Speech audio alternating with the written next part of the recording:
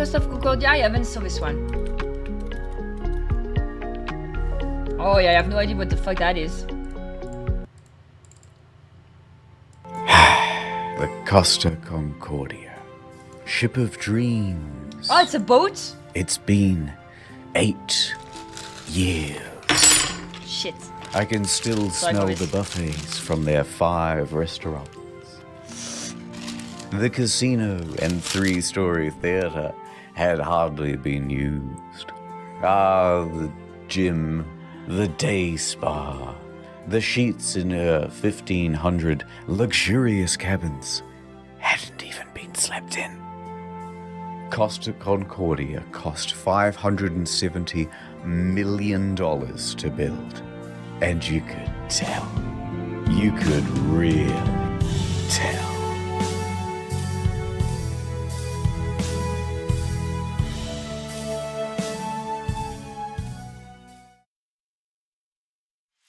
I remember it like it was just a few years ago. We had left Civitavecchia, a port in Rome, and we were making our way to Savona. It was day 2 of our 7-day journey.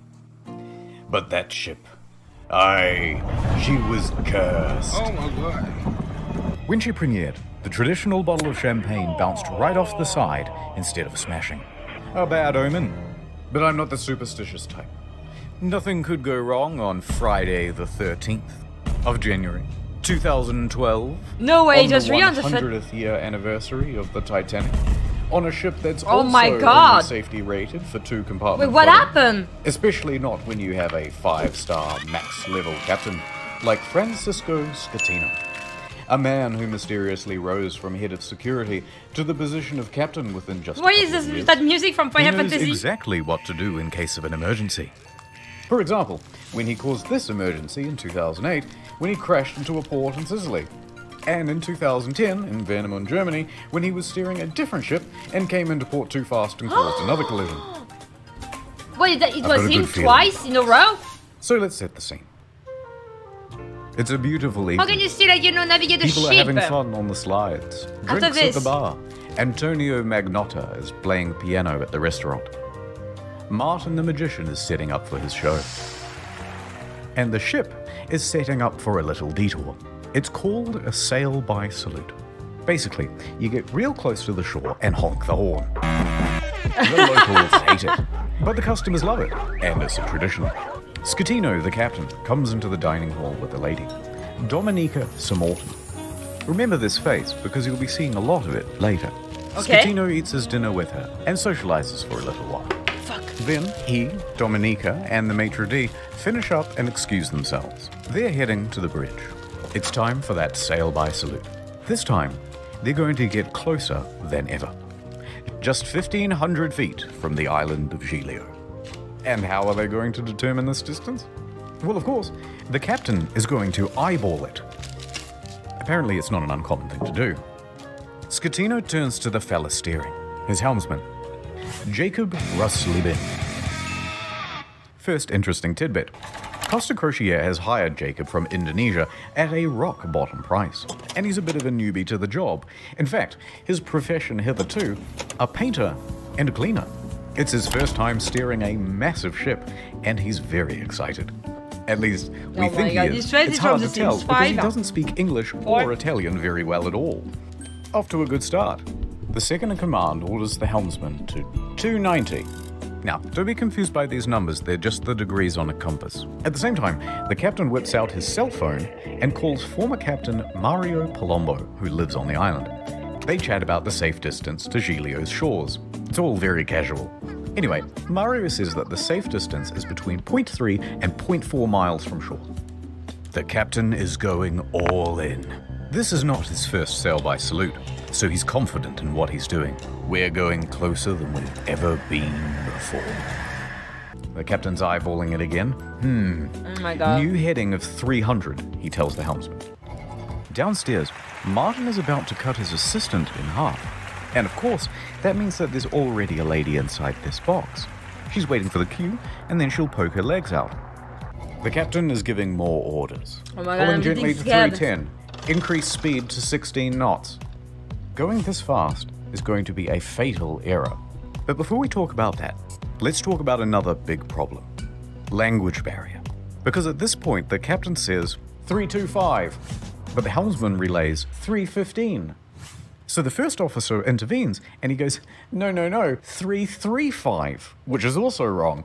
And then the captain clarifies, no, 325. The helmsman confirms 325. Oh, their poor communication has them moving at a much wider angle than they think they are. However, the captain should and would know this, except for the next problem, complacency about procedure. The standard procedure of a ship this large is for the third officer to give exact positional coordinates every time the captain gives a new directional order. But they're not doing that. 330, he says. The helmsman relays 330. The ship reaches 16 knots. The captain then turns to the second officer and instructs him to go to the left wing. That's these things here, and they basically exist so you can get a better view over the whole vessel. A few seconds pass, and then the mood starts to turn. Scatino notices white foam of waves breaking against the rocks directly in front of him in the distance. The Cost of Concordia, right now, is almost 700 meters closer to the rocks than it should be. Without deviation, there is going to be a direct collision. Oh, shit! Scatino immediately commands the ship to start turning away. 335. Not enough. The captain shouts, 340. The captain yells, 350. Now, remember how I said that accelerating to 16 knots was a fatal error? Well, that's because it's made this ship incapable of such a drastic turn. What they've got is understeer. Here's an example. The front end is not working. You're turning, oh no, it's going to turn? Just going straight. You want to go over here, but you're going to end up over here. So despite the order of 350, right now the bow is still only pointing at 327. Not nearly enough to miss the rock. And they cannot stop it too, right? You cannot stop a ship. That language barrier again. In these critical moments where every second counts, the helmsman wrongly relays 340. The captain snaps back, 350 starboard or we end up on the rocks. Oh my god! The third officer goes to assist the helmsman. Now, don't get confused by the orders from here. We're changing over to rudder instructions. The captain yells, starboard 10, starboard 20, and still it's oh my god! Hard to starboard. That means as hard as it'll go. But at this point, even if they clear these rocks, they need to get the rest of the ship to swing around it. So the captain yells, midship, which centers the rudder. The bow is now less than 150 meters from Skull Rock. Port 10. But the helmsman only gets to port 5 before another order is given 2 seconds later. Port 20. They might just avoid disaster here, maybe. But then, oh no. One more time, the helmsman cocks up at the worst possible moment. The helmsman goes to starboard instead of port. Oh my god! 8 seconds later, he realizes the error and corrects, but it's too late. He has just turned a probable near miss into a sure hit. All they can do now is hold on as the bow of the ship narrowly passes by the rocks. Hard to port! The second officer yells, we're gonna hit! Collision.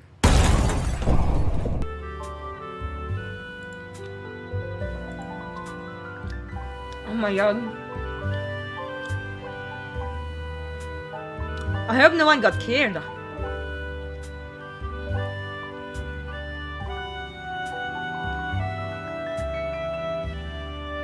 That means it's all character from the Sims.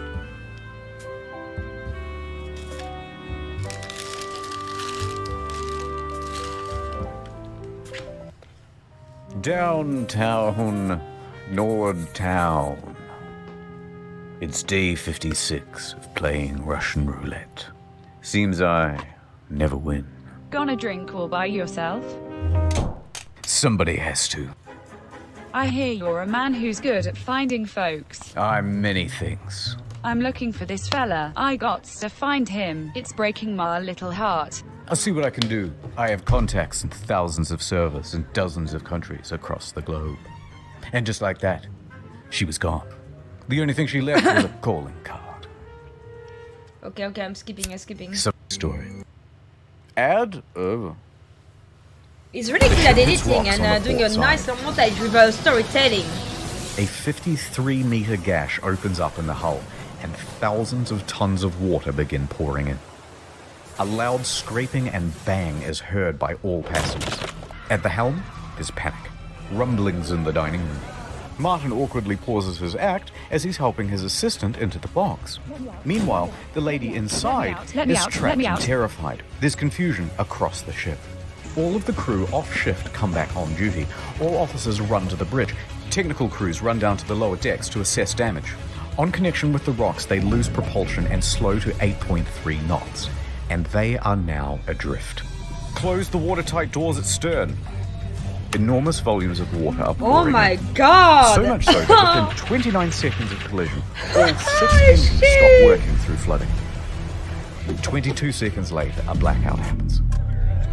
Lights, electrics, the water pumps too, everything. The captain orders the helmsman hard starboard. It takes him so much This time is to the release a new final video. position Look at of the rudder details he before power packed to into that it. too is lost. The Cost of Concordia, now without power, is drifting starboard, plunged into absolute darkness. A quick breakdown of the flooding. When the Concordia struck land, it tore open 3 watertight compartments. At first, compartment 5, which filled very rapidly. Then 6 more slowly, 4 shortly after. Then 7, 8 and 3. Modern ships are built to withstand 2 compartment breaches. These compartments especially, though, are a problem because they contain the engines and the electrics. These main generators give power to the Oh whole my ship. god, From that's propulsion such a motors to rudder mess. to hotel functions, pretty much everything. When they went out, the ship was a functionless, sinking cage. It must be so fucking terrifying. A few for the seconds people later, the inside. emergency batteries for internal lighting and communications kick on. Oh, oof. When the lights come back on, Martin has vanished. He's ditched the stage. And it caused a huge panic in the theatre, as passengers are trying to flee to their cabins and to muster stations. People already in their cabins come out and start putting on life vests. Staff rally and try to calm everyone down. Everything is fine. There's no need for vests. Please return to your cabins. The emergency generator starts. All of the watertight doors close except for door 12, which is jammed. The captain calls Pilot, the chief engineer, as the ship begins to list on the port side. There's water coming in? Yes, there's water. But where? The engine room. But a lot of water? Yes! Oh my You can't god! go down. Let's go What a down the other dumbass. side. In a moment we'll start the pumps, I'll let you know. It makes it In the sound theatre, scary the whole too. magic box apparatus slides right off the stage and falls into the crowd, further increasing panic. On the bridge, an announcement is being prepared. They are going to lie to prevent a panic. Let's just say we have a blackout. The deputy chief engineer enters the engine control room. He confirms to the bridge that at least compartments 5, 6, and 7 are flooded. Announcements are made. On behalf of the captain, to inform you that due to an electrical fault, which is currently under control, we're currently in a blackout. Our technicians are working to resolve the situation and will inform you of developments as they occur. Thank you for your attention. Oh my god. Coincidentally, at the same time in the restaurant, they're playing My Heart Will Go On, and it's very much not helping the situation. Oh my god, The captain really? calls the Costa Crisis Unit. Roberto Ferro. No way. He tells the crisis unit that they've hit a rock, that they're assessing damages, and that they are also in a blackout. The crisis office says to reverse the ship up onto shore. Well, how are you going to do that? You don't have power to the rudder, let alone the engine. You know, hoist the sails? Anyway, around this time, the wind direction creates a starboard list, and the ship begins to turn anyway, drifting right back towards the shore, which is a very good thing because you Oh, want yeah, the ship because to the end wave. up as close to shore as possible. Oh my god, Panicked there's nothing to passenger stop this. senses that something is off. This isn't like any electrical problem that she's ever seen. Plus, there was a massive crashing noise, and now the ship is tilting. Dude, if So, I see she like contacts the her room daughter being like in this, Italy. I would The just... daughter then calls the police, and the police Oh. call the harbour master. Oh, so did good. While that goes on, This a story, thank you very much conversation for the sub. between And Pilon Tet and 07, thank you very much for the 5 Ambrosia. months. The diesel is not starting. The captain asks the engine room, but where have we made contact? Thinking that the incoming water can be reduced. Captain, here everything is lost. The electrical panel, everything. They're saying at this point they need to that the leave the ship ship. is going down. The captain calls Roberto Ferrarini again. Actually, 2 compartments have been flooded, but don't worry, the ship's stability isn't in danger. Wrong. Why? Why would you Passengers lie? begin There's a going lack to of people in the muster stations on their own ship. initiative. The cruise director says, "We have a lot of people at muster stations that I do not want to fall overboard. Do we make an announcement to tell them to go to the lounges?" Bozio says, "I think that's best." The harbour master from Livorno calls the ship. The captain tells them that we just have a blackout. How long has this blackout been going on? About 20 minutes. Have you asked passengers to put on life vests? It's just a blackout. I gotta go. The harbour master is suspicious. He says to his superiors that he thinks something more is going on. He calls a patrol boat to the area and asks them to look at the ship. Oh my, what a fucking moron! How did he become Pelon manually has to turn an the thing owner on of and the off ship? with a screwdriver so that it doesn't overheat and cause a fire. The captain is on the phone to the lower decks, asking pointless questions, like, is it still flooded? Yes. Yes, it is. The captain is essentially in denial of the situation. The harbour master calls again. Finally, he says, the ship is taking on water through an opening in the left side and the ship is listing. He qualifies with, no one dead or injured. The harbour master asks if he needs help. Just a tugboat? When in reality, they need a full rescue. With 3 compartments flooded, the captain finally realizes that things are really bad and they are not going to improve. The Coast Guard orders every available ship to the scene.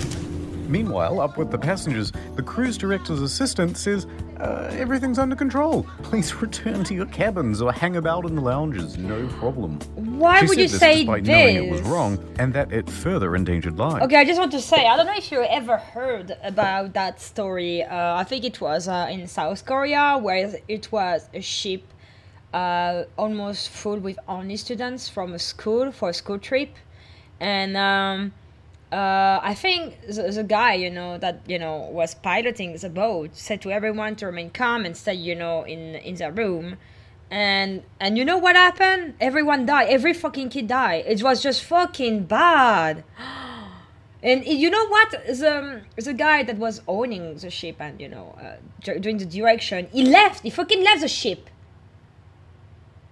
And I believe normally he actually killed himself years later because he couldn't live with the guilt of what he have done. It's so sad. Like, if you can just you can have a documentary on YouTube. It's just fucking creepy because you can actually see all the footage and record of all of these students from their phone that sent to their parents, and there's no survivors. Oh, it was just, I never heard about this story, and it was years ago. And I'm like, how in the world I never heard about this? And yeah, and you know what side is just, when the parents found, the bodies of their kids, I just cried. I watched the documentary for the first time, and I fucking cried. Most passengers... 250 high school age children died, yeah. I'm not going to put this on stream because it's just way too sad, but oh my god, how can you pilot something with so many lives and not care about their safety? And here this is the same thing, and I'm like, I hope nobody died because I'm afraid that this scenario plays all over again. At this point though, aren't listening to this nonsense and they're busy figuring out how to abandon ship. Bang, bang, bang, I never bang, went bang, on a bang, cruise. bang. Local television has already picked up the story and they begin broadcasting live radio feed from the bridge. Hey, Capo. Captain, the passengers are going on board the boats. Okay, let them go to shore. So then general emergency? Wait, let me talk to Ferrarini. We risk the emergency generators that do not have cooling. It has cooling problems, 100 degrees. The cooling fan has stopped. Pelon calls the bridge and tells the safety officer they need to evacuate. The safety officer relays this to the captain, but after no response, he orders the engine room to evacuate on his own. The captain says, no, stay. So what do? General emergency? He did good to tell them, to fucking leave. They could have died because of this fucking moron. The captain tells Ferrarini that he's abandoning ship. Abandon ship. Man, being an Another engineer during this catastrophe is so dangerous. The situation is under control. Please remain calm. But at this time, proceed to your muster station. They're located outside on deck 4. The Livorno Coast Guard calls again. The captain declares distress. The Coast Guard officially calls for rescue operations. They contact Pietro Mille, the helicopter base commander, who then calls in every available pilot. As he rushes down to the helicopter base, Pilon shuts down the emergency generator for the final time. The first rescue vessel arrives. By this point, the lifeboats are already going. Luckily, the ship is very close to shore. Oh, perhaps too close to shore. The ship forcefully runs aground, creating an uneven center of gravity.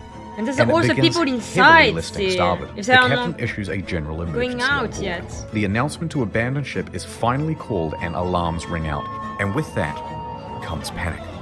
And now that they're listing, with many of the lifeboats too awkwardly positioned to enter the water, there aren't enough readily available and they have to start going back and forth to the shore, picking people up and dropping them off. The patrol boats report to the Livorno harbour master that the ship has run aground and is listing heavily. So the harbour master asks the captain about it, and the captain says, no, the ship is still floating. In fact, we're trying to maneuver it onto the shore. What is from 2012? This story or is the other one? Reversing it. Beep, beep, beep, beep, beep. The captain then says to bottom out the starboard anchor.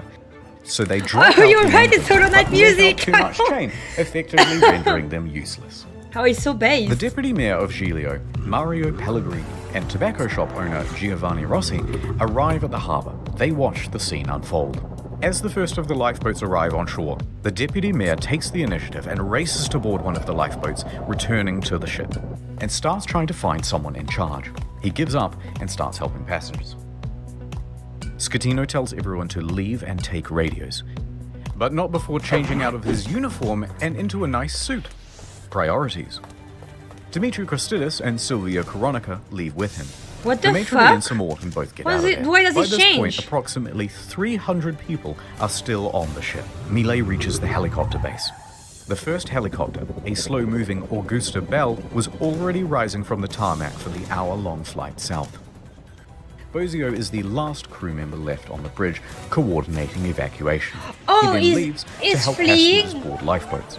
The bridge is now abandoned. And then, the ship's black box stops working. Apparently there were technical problems with it.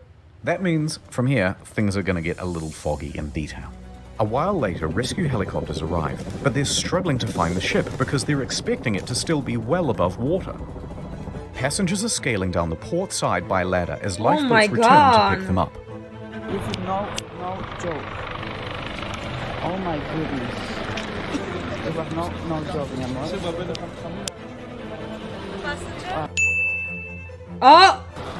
her! I'm not allowed to make a film movie. I'm allowed. Who say you are? A second helicopter, a faster model, sets off. The ship stops healing and comes to a final resting place. Now the Coast Guard calls the captain because he's just learned that the captain has abandoned ship. The captain claims, no, actually I slipped and I fell into one of the lifeboats. Ooh, I'm a klutz. But now that I'm on board, I may as well head back to shore. DeFalco tells the captain to get the fuck back on board. And the captain kind of acts confused and then effectively refuses. So the captain makes it to shore. Okay, wait, I just have one question, okay? So the rule of, like, how do you call it, this guy? He's like the ship owner, I don't know how you call it, like, why is that rule that you have to say in a boat? I know it's like everywhere, like, it's a worldwide thing. The captain have to stay on the boat until everyone escaped. But why? Where does this rule come from? Hello, Mira, hi.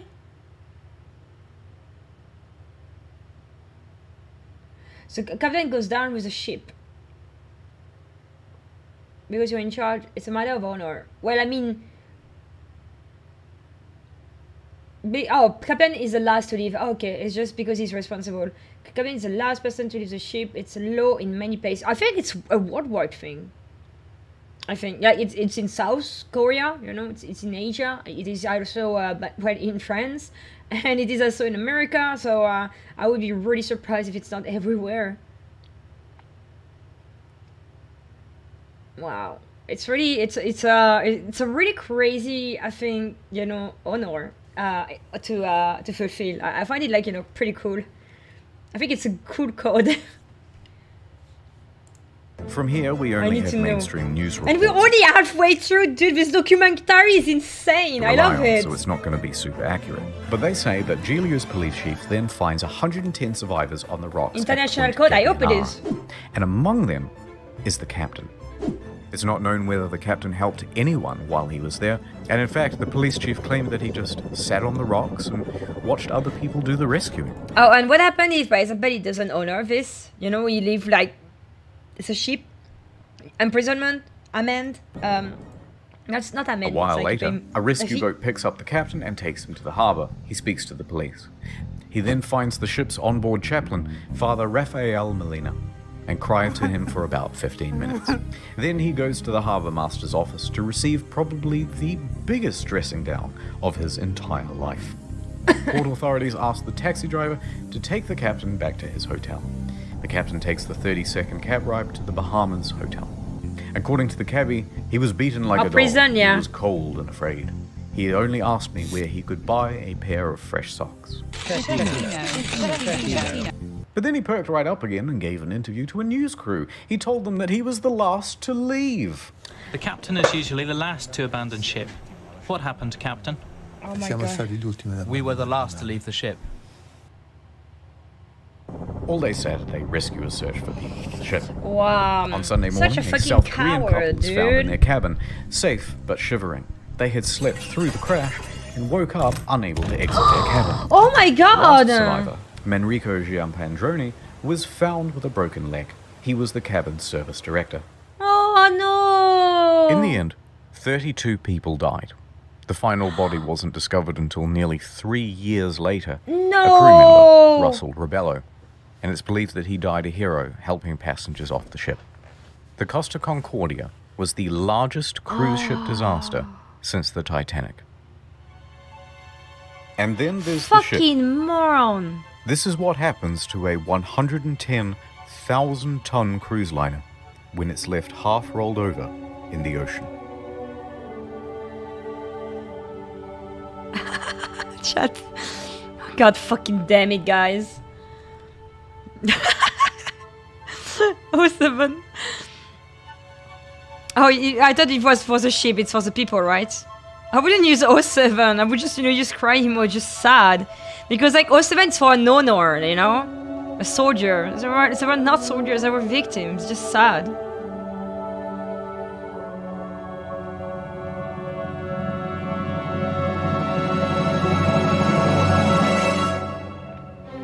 Yeah, for me it's cry emoji. This isn't the end. I wouldn't say 07, that's just so weird. What most people know is that the Cost of Concordia had crashed, many dead, and that the captain abandoned ship like a coward.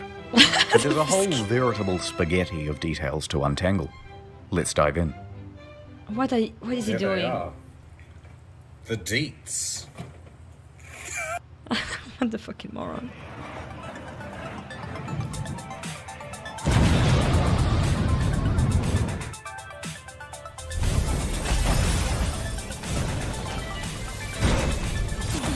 Blue box time.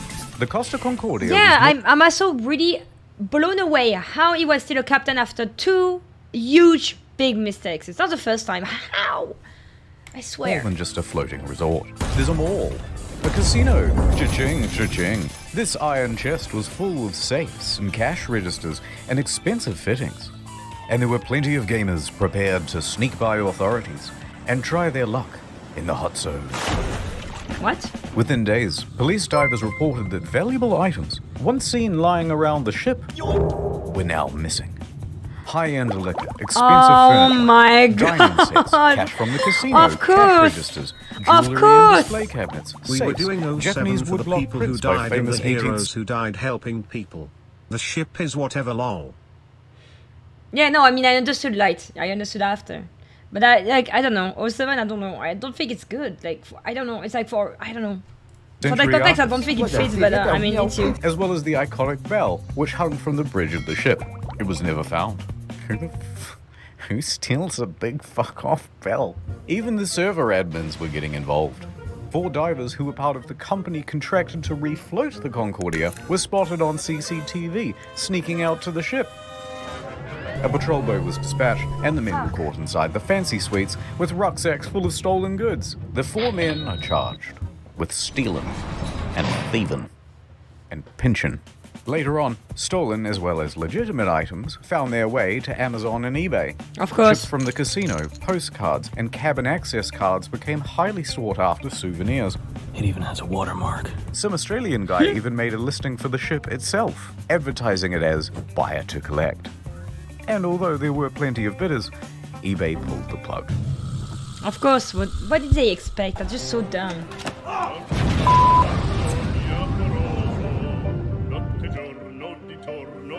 I know you want to see Scatino go to jail, and we'll get to that. But first, we have to talk about someone else. The woman? Dominika Samorton. That was a close one. Okay. There was speculation that she was on the bridge that evening because she was the captain's mistress. Tense media speculation reports that her presence distracted the captain. They both denied their love for years and maintained that they were just friends. Although she did later admit to the media that she found him handsome. And how could you not? You so fucking precious when you smile. But she says there was no romantic link between them. Some people would like to believe, they want to know I have something with him. It's more interesting. It's like, you know, some spicy in the story. Miss Samorton also loved the spotlight, however. Everyone, all right. And took several interviews. But as the pressure mounted upon her, she began making ominous threats to Scatino, saying he must confess, and that you have but 1 week to come clean. But things from here get weird. Spicy. Samorton is a bit of a wild card. In a subsequent interview, she claimed a helicopter came to the ship well before the other rescue craft to take away a package. Huh? And what was that package? Oh? Drugs, apparently. Oh So my rumors god, began that no the ship was running way. narcotics for the mafia. And not without cause. A number of cruise ships, even recently, have been caught trafficking drugs. As an aside, Scatino was tested for drugs immediately after the crash. He tested negative for drugs in his system, but trace amounts of cocaine were found in a hair sample. Makes it smoother and less dry. Nonetheless, the Concordia was searched and no drugs were reportedly ever found. How did we get here? Oh right, a helicopter. Samorton commented on it again the next day and said, actually, that helicopter was just for the captain as a means of evacuation from the ship. Okay, wait. So she expected to get some sort of first-class rescue while everyone else was still stuck on the ship? Wait, how did we get here? Oh, right, sex with the captain. Divers were quick to head to the captain's cabin where they found Miss Samorton's lingerie and other articles of clothing as well as a makeup bag. The jig was up, but they continued denying it. Samorton mostly faded from international attention until she was told to appear before the court to present witness testimony. The judge pressed her to be truthful about their relationship, or she would be held in contempt. Either tell me the truth or shut up. So finally, she admitted it. Yes, I had a sentimental relationship with the captain. Stop. But now, stop asking about my private life. She was indeed the captain's lover. What is up, Trouble Alert Nation? No, cheated on his wife with Seymour Tan. Oh I never watched Keemstar, but She and Scatino had been how having is an this affair guy? for several weeks. She also said that on the night she boarded, she didn't have a ticket. Ticket, please. And didn't need to pay because nobody questions you when you're the captain's lover. Naturally, she gave another confusing interview after leaving court. I want to say that today is the second time I die because the first time I died in the night of the crash with my psychological brain and problems. And today I died. There's people the who second literally time die on the ship, you fucking because, bitch. of I don't course, think it's like a people right word to use find here. out something that I try to hide. Subsequent to the trial, she used her fame in Moldova to become a political activist, often appearing on television and radio and in articles covering protests, accompanied by pictures of her being arrested by police.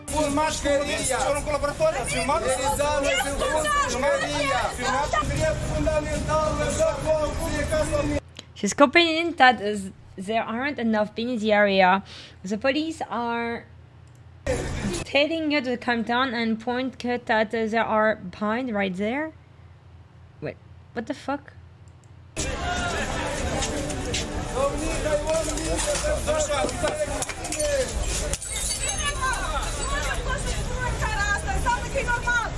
It was some stuff about victims' violence, women's rights, Girl power. yada yada yada, and interestingly, part of a push to block the sale of shares of Moldova's train network to Russia. Sure. Other than that, I don't really know what she's been up to. Let me just check on her Inst. Oh God! Oh not again. God!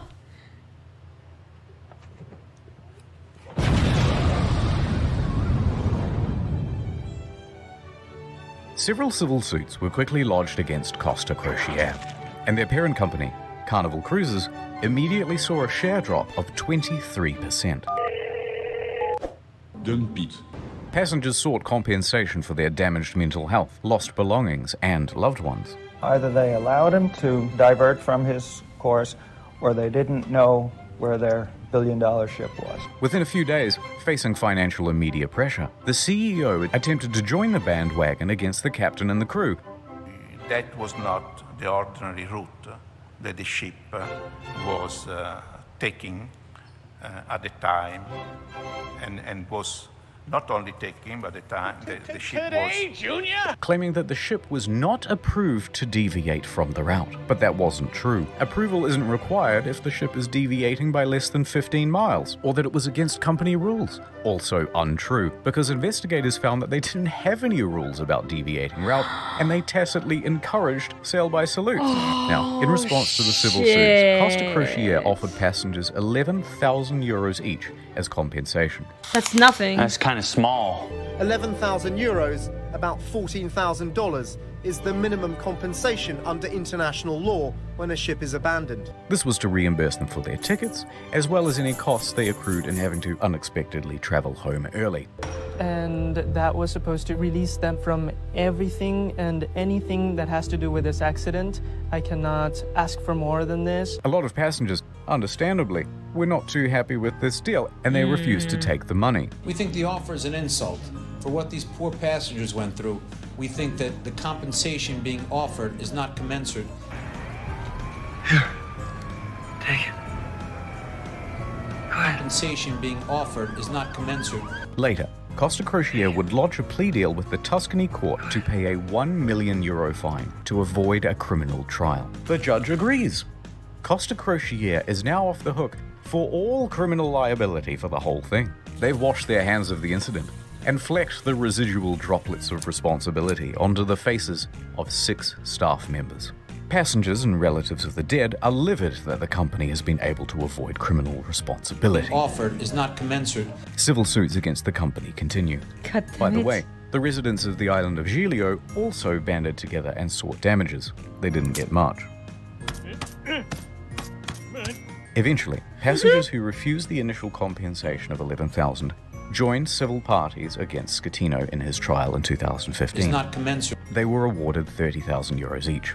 Other cases, especially those involving lost relatives, are settled for undisclosed amounts. Oh my God. New York attorney Peter Renee traveled to Budapest to represent 6 real survivors of the disaster. At Renee & Renee, we personally work on every case. And we'll work harder than anyone to get you the most money possible in the shortest amount of time.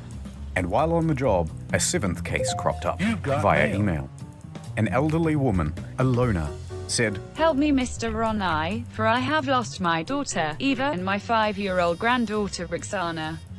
So Mr. Renai agreed to speak with her. However, there were some inconsistencies in her story. Neither Eva nor Roxana were on the passenger list. Odd, but Costa is known for having stowaways. Gotcha, bitch! Still, Mr. Renai was suspicious. They wouldn't cheaty old Petey, would they? Renai inquired further about why she was on board, especially without a ticket. Ilona said, "Well, I don't know, but you should ask her boyfriend. Zolt Horvath. He'll know all the details." "I'm up all night. I'm going crazy," he said. But Mr. Renai was still suspicious. Because then she asked, "How much money do you think this is worth?" This is a huge red flag, Petey. In 20 years of doing this, you've never had anyone ask about money. Why now? So Mr. Renai hired an investigator and sent photos around of the missing girl. The next day, the phone rang. Oh, hoi hoi. It was the boyfriend again. Look, there's been a bit of a misunderstanding and the child isn't missing at all. Uh-huh. And then he claimed he was confused because he had done too many drugs the night before. Oh. Okay, can I speak to the daughter then? At first, he was refused. So Renai said that he'd have to file a missing persons report to the police if he couldn't. The boyfriend relented. That night, Renai met with Zolt and brought the police with him. No. He speaks to the granddaughter and asks her if she's seen Mum.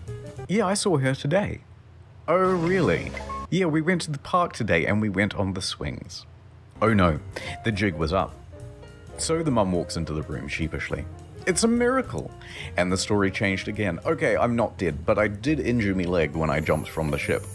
And then I immediately flew back to Budapest. Although don't worry about checking my leg because there are no visible marks or injuries. Oh my god. Old Petey, I'm beginning to think they weren't even on the boat. Also, it turns out this lady isn't her mum, it's just a neighbor. Eventually, Renee managed to make the pair confess. And then they said, hey, we haven't done anything wrong. We haven't taken any money. And in the end, it looks like there'll be no criminal punishment for the scam because Hungary, a former communist country, has no laws against insurance fraud on the books. Oh! Call 1-800-664-7. Oh my fucking god. Oh, that's a bad idea. Oh, that's a very bad idea.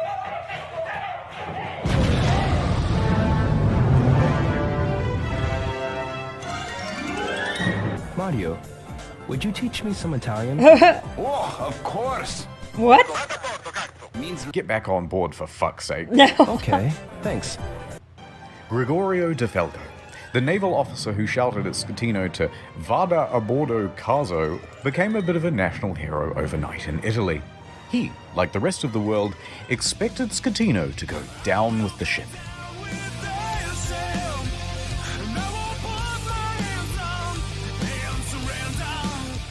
And when the captain chickened out... Wait, I just want to know, when you go down with the ship, do you stay until you float on the water? And then they get you, and or you have to die? It's like, you have to, it's like, you know, a kiss. You're captain, you fucked this up, a kiss.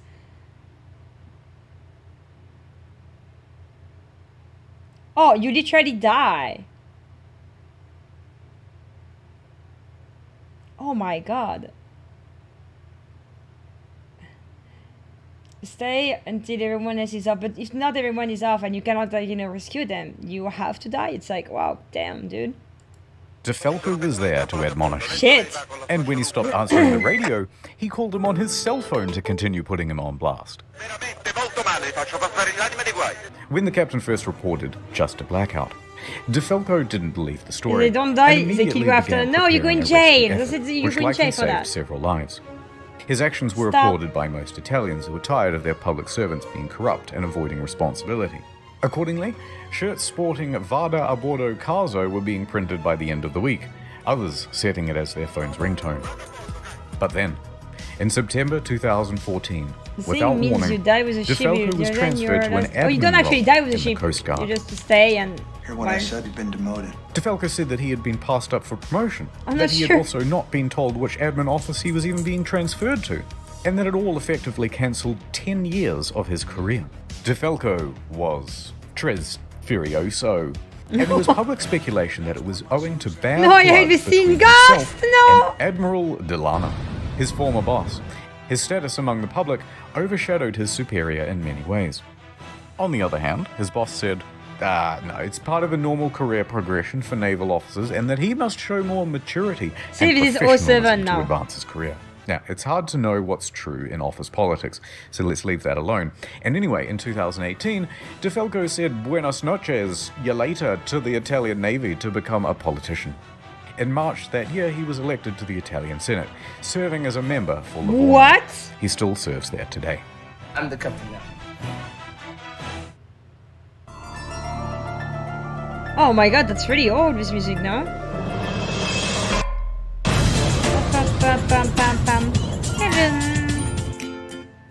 The day after the disaster, Scatino was taken into custody by police and underwent questioning. However, it was clear that this would not be a straightforward investigation. So the judge released him under house arrest at his home in Sorrento, a town in Napoli. By July of that year, the house arrest was relaxed and he was allowed within this general area. While under house arrest, he wrote a book with this journalist from Rai magazine. I have no idea what it says, I don't speak Italian. But goddammit, he must have some kind of charisma going on, because there's been a lot of speculation in the press that he had an affair with her as well. You can't keep getting away with it! Hold on, I got it. Not content with abandoning his ship, this dude is determined to abandon his wife as well. So, Schettino and 5 others are facing criminal charges. Straight away, everyone lodges a plea bargain with the court. And all of those plea bargains are accepted, except for Schettino's. And the condition of everyone's reduced sentences are that they must provide witness testimony against Schettino. He touched me. Ciro, Jacob, and Silvio were all given suspended sentences. Roberto and Manrico are able to opt for community service or house arrest. Not a bad deal. A good deal. Good deal. And that meant that Schettino was now all on his own. Ciro, the first officer, was the first to give his testimony. On the witness stand, he claimed that Schettino was distracted by his mistress and other guests on the bridge. Oh my God. That there was confusion over who was in command. Then it was Jacob's turn. And he said, Lamau XD, because he didn't actually bother with his testimony or his reduced sentence. He just fled the country. It took authorities 12 months to eventually track him down on the outskirts of Jakarta. And when they said, oi, we still want that witness testimony, he just scalped again. Oh my God. And he hasn't been found since. After that, Ferrarini gave his testimony, then look, we don't have time to relitigate the whole trial, so let's just go straight to the verdict. Guilty! Schettino was found guilty of multiple manslaughter, causing a shipwreck, abandoning ship, and lying to authorities. He is sentenced to 16 years and 1 month in prison. But wait, there's still the appeals. What? The appeals trial begins. And the verdict on the appeal? None. Surprise! Rejected. Oh, yeah. So Schettino's lawyers appealed again. Rejected. And the verdict on the final appeal? Schettino made multiple attempts to secure a plea deal, but was denied by the prosecution each time. The prosecution called for Schettino to be sentenced to 26 years in prison, calling the incident a Titanic affair. Oh, okay. I see what you did there. Schettino was not present. Wait, like, with a list of things, you know, he got called out for... There's not drug thingy, because there was drug. His lawyers stated that he was waiting outside of the jail for the ruling, so that if his plea was rejected, he could immediately start serving his sentence. And with that, 5 years and 4 months after the disaster, he was finally in a cell. I will not be making any comment. Oh, that hurt. Oh, it haven't been found. Okay.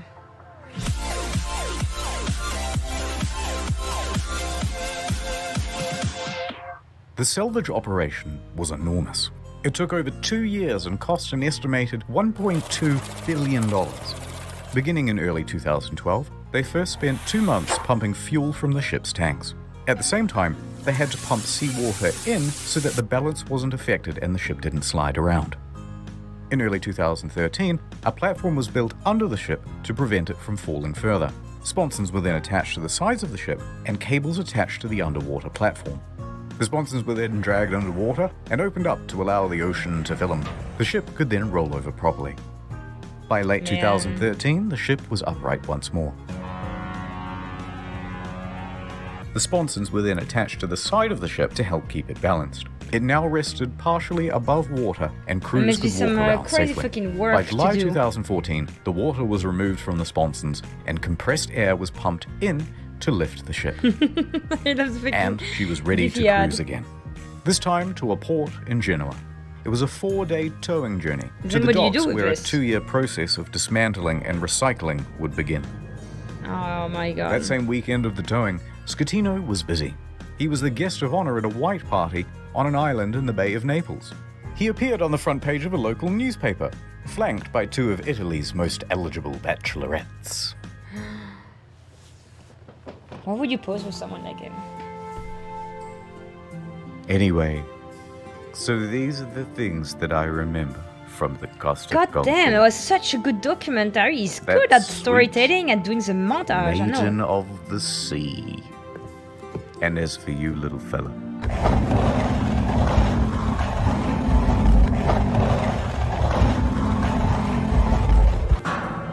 Well, it's time to return you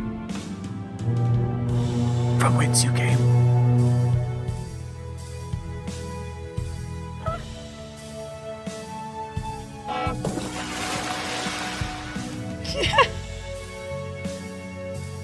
Six quick things. 1. NordVPN, good product, check them out. Number 2. Okay, is there something else I need to watch? I don't remember if I